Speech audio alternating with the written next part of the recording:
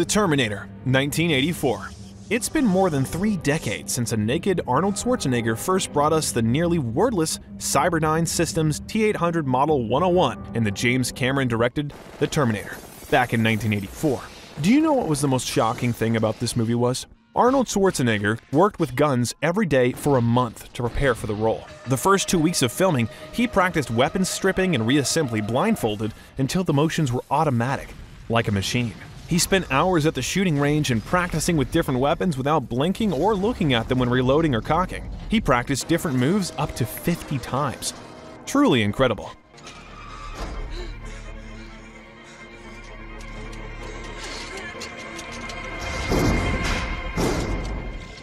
Terminator 2: Judgment Day, 1991. Acclaimed director James Cameron followed up 7 years later with an even bigger and better sequel, earning Terminator 2 hundreds of millions in the box office and multiple award nominations. It was truly a game changer and is dubbed one of the greatest action movies ever made. Interestingly enough, the foreign distributors eagerly signed up for this film, even though it had more than 10 times the budget of the original film, making it the most expensive film in history at that time. And that's not all. Working with the notoriously perfectionist James Cameron was so hard on many crew members that they started wearing shirts saying, "Terminator 3, not with me."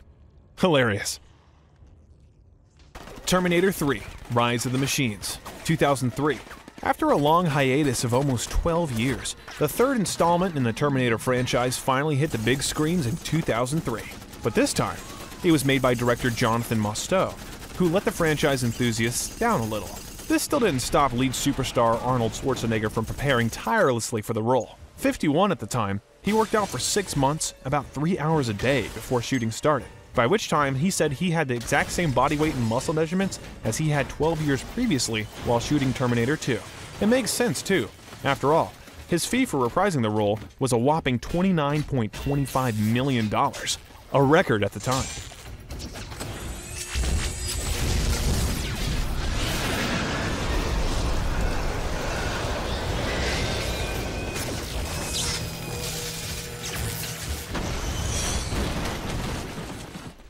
Terminator: The Sarah Connor Chronicles, 2008. This was an odd entry in the Terminator franchise. Terminator: The Sarah Connor Chronicles was a television series launched in 2008, picking up the story of Sarah and John Connor following the events of Terminator 2. Series producer Josh Friedman considered the series a separate timeline that ignored the events set into motion in Terminator 3. Even though the series never featured Arnold Schwarzenegger even once, it did so well among fans that in 2012, online petitions were set up for the series to be brought back and a 3rd season to be commissioned. The campaign to bring back the series continued even throughout 2015, but sadly for all of us, it never came to fruition.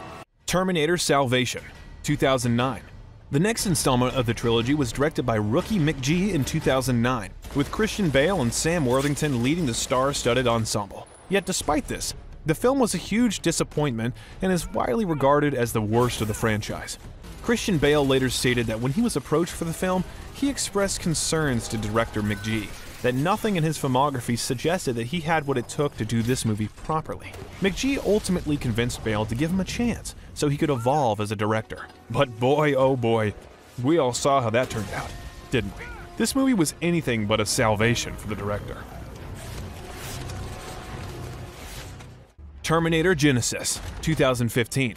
The Terminator franchise saw another reboot in the mid-2010s with Terminator Genisys, but despite casting Game of Thrones star Emilia Clarke and bringing back Arnold Schwarzenegger, the movie did not do well critically or commercially, continuing the failing trend of the once-revered franchise. Paramount greenlit 2 sequels to this film before it even opened, because regardless of how well it would do at the box office or with critics, all film rights to the Terminator series would revert back to James Cameron in 2019. However, both sequels were canceled after the film's critical and commercial failure, thankfully paving the way for Cameron to produce Terminator: Dark Fate.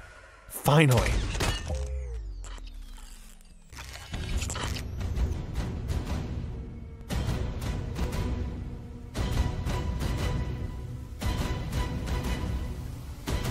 Terminator: Dark Fate, 2019. After a run of films that Terminator fans wished would vanish from their minds, iconic director James Cameron agreed to help save this sinking ship of a franchise from extinction. The film, according to James Cameron, is a direct sequel to his own films, The Terminator and Terminator 2. Terminator Dark Fate ignores the events of the previous films as well as the short-lived TV series Terminator the Sarah Connor Chronicles, because Cameron was not involved in any of them.